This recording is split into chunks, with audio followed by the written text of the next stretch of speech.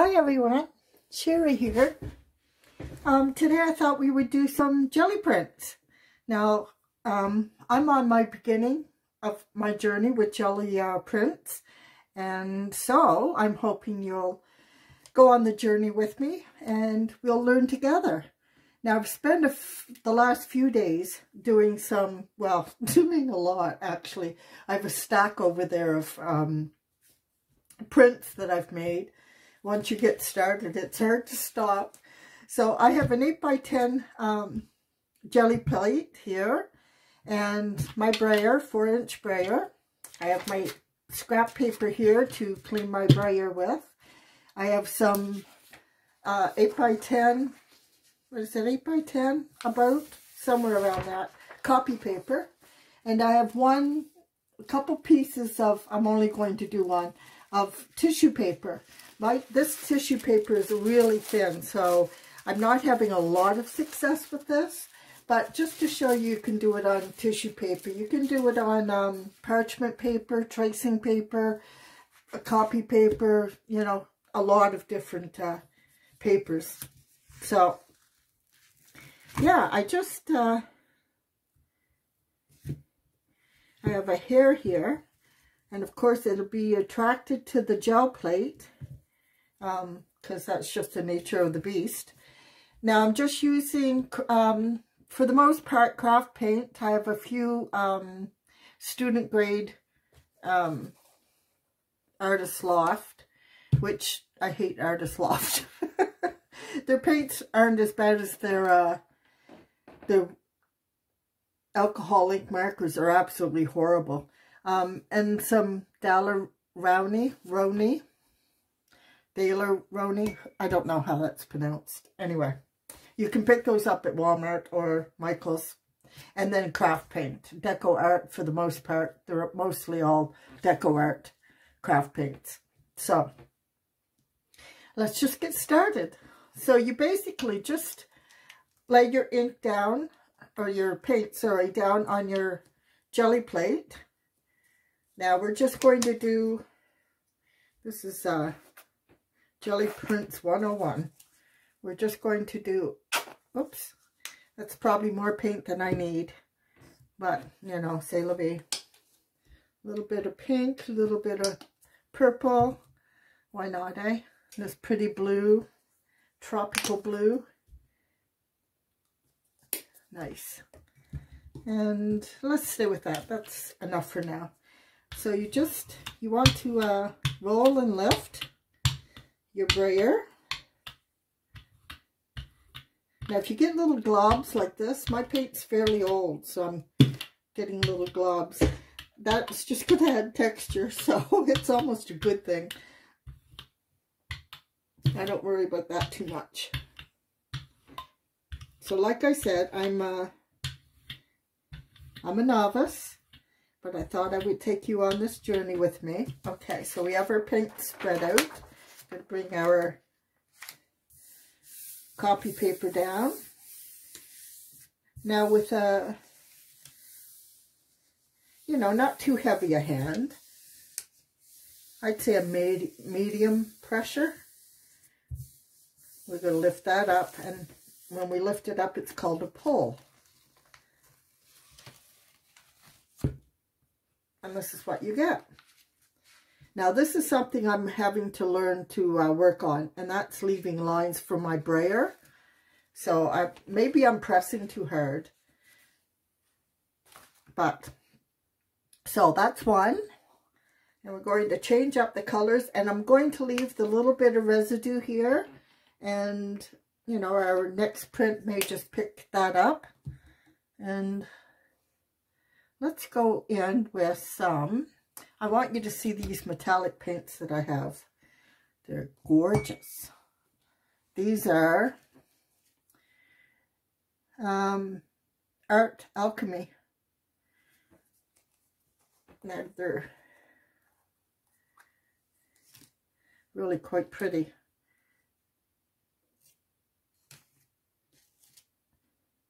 I want to take it easy because it's a dark color, so I don't want it to totally dominate our little, let's throw in some odd orange.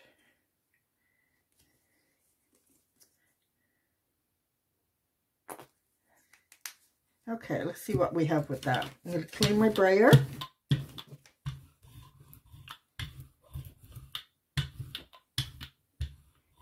Now, from what I understand, it's better to have thin coats of paint than too thick.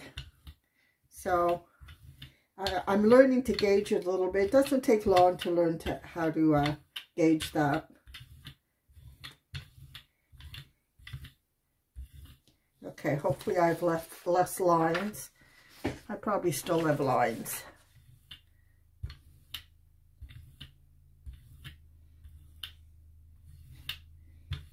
Okay, we'll give that a shot.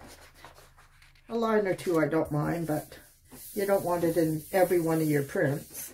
Okay, firm but not hard pressure.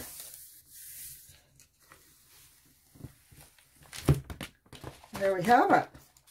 Yeah, see, I still have lines. I need a 11-inch brayer so I could just go with one scoop. That's okay. We're going to give this tissue paper a shot. Now this is another one that's a little bit more difficult. Now I think you really have to be careful with the tissue paper that your paint's not too thick, because if it is, it's going to just, the tissue will just stick to the plate. Let's go with some yellow.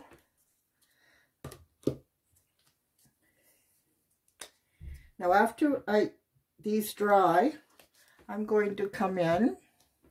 Actually, yeah, I'm going to come in with excuse me, another layer. Let's put some pink down. What the heck? What the heck? Do I want pink or blue? Maybe I'll leave the pink, because let's use some green, because we have pink in one of our other prints there. So just to keep it changed up a bit. Okay, make sure I have a clean brayer.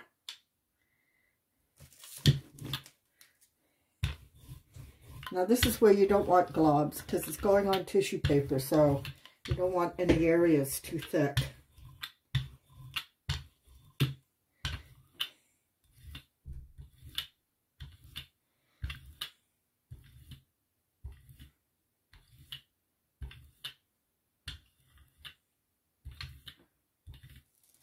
Okay, let's give that a shot. Fingers crossed. Now the best way to lift this up is with two hands. So I'm going to turn it this way and hope for the best.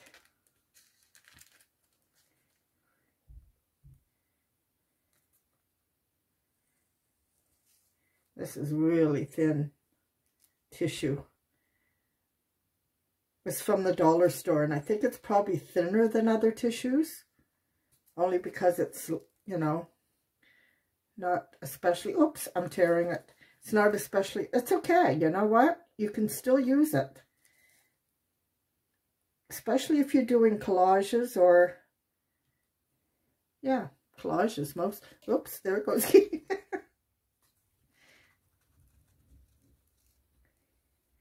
I like the color it picked up, though. Okay, that was a slow process. That was painful. That's cool, though. I like the white that came in there. And this is okay, really, because you can use pieces of this for, like I said, for collages. So, anyway, that's our tissue paper.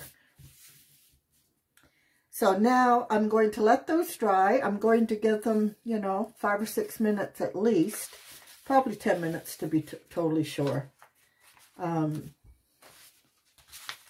then we'll come back and we're going to do another layer. Okay, so I've given my prints about 10 minutes to dry. I think I'm pretty safe there. And I decided, since I mentioned tracing paper, I decided to pull out a piece of tracing paper. I don't have much left right now, so all I have is something I've drawn on it. So I'm going to use that even though there's a drawing on it, and it may, I don't know what will happen. I don't know if the drawing will come up or what will happen. So I'm just going to pick 2 colors this time, and I think I'll go with pink and orange.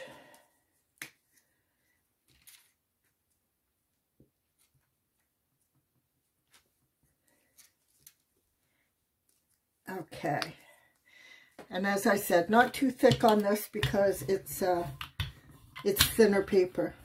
So we'll see. We will see.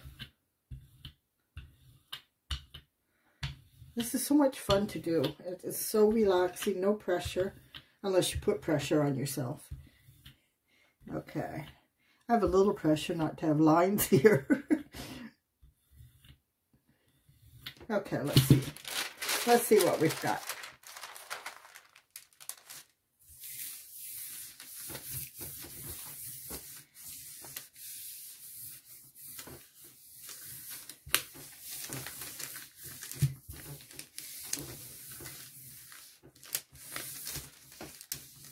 I'm pressing quite a bit here because I want it to pick up all my paint. I don't want to have to clean my plate again. I hope I said I want it to pick up all the paint, not the plate. Okay, well, not bad. Not bad for a first layer. And it did, well, yeah, we have our drawing on there. Which, you know, actually that could work out well. If you're planning on doing any kind of artwork on your print, to have the outline already there would help. Or if you're going to, you know, do some collage work where you cut up little pieces, and this is a swan. I could do a swan with this, with the little pieces, and I already have my drawing on there. So, yeah, that works. So, okay, so now I want to come in and do a second layer, and this time I'm going to use my precious gold. If I see where I put it.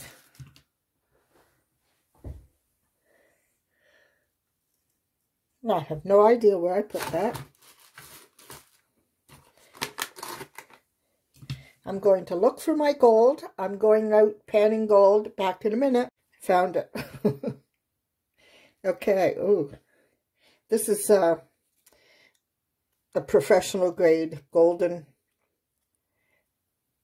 iridescent bronze. It's beautiful. Okay. Now I've already tried this and done a couple of prints with this gold, and I loved it, so wanted to share that with you. Now I find too, you don't get as many lines when you're using the thicker paint, the better quality paint, so that's something to keep in mind. Okay, now I'm going to get a print from, it's just a plastic heart with cutouts that I found at the dollar store the other day, and it ends up, I thought, well, I could use that in my printmaking. Okay, it was just a plastic heart. I don't know, it's supposed to be a placemat or something. All right, now we're going to put our first layer down and see about picking up this print for our second layer.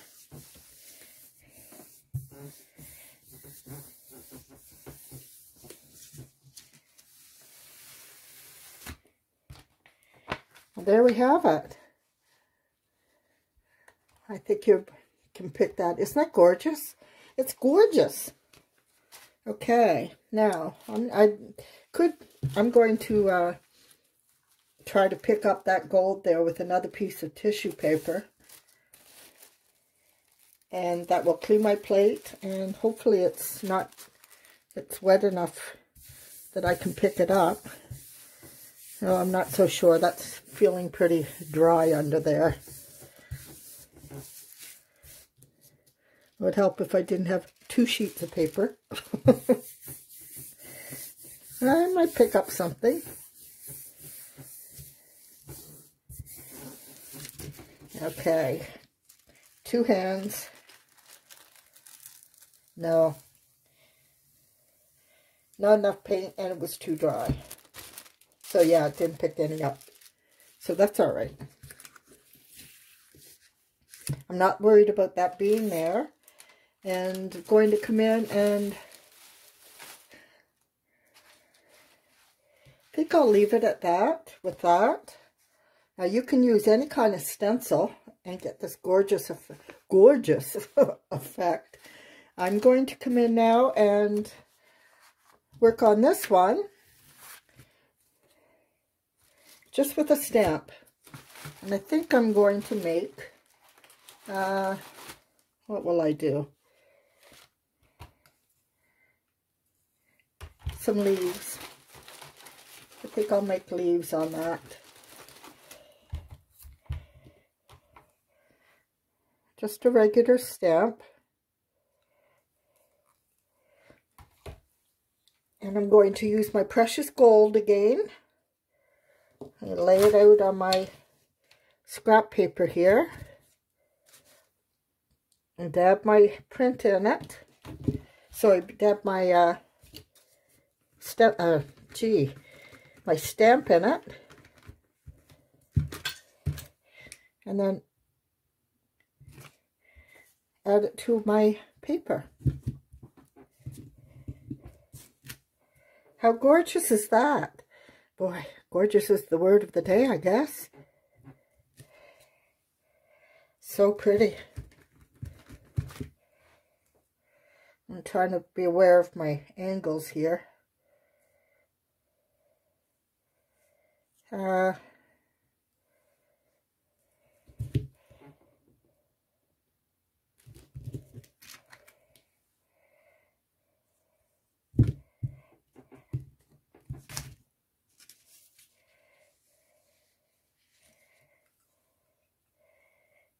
Maybe coming out of the paper.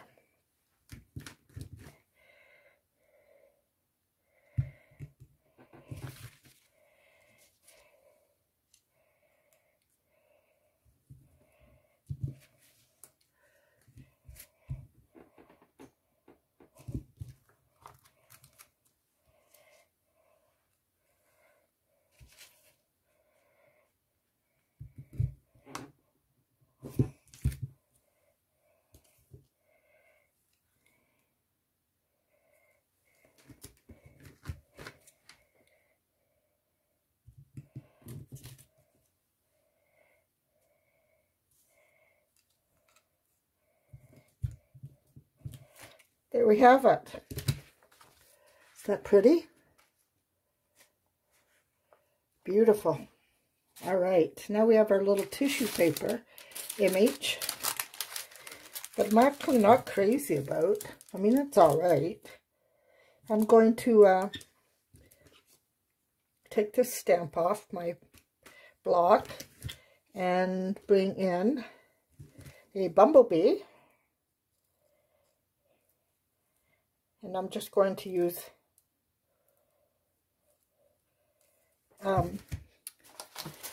regular ink.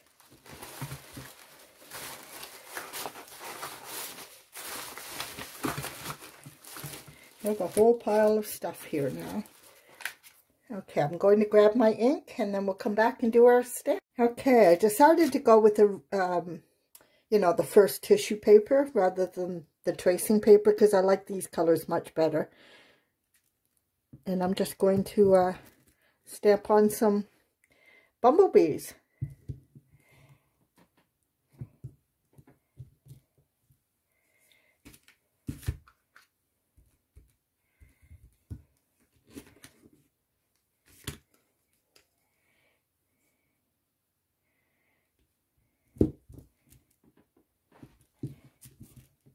Just trying to be aware of where I'm putting this to get a nice pattern.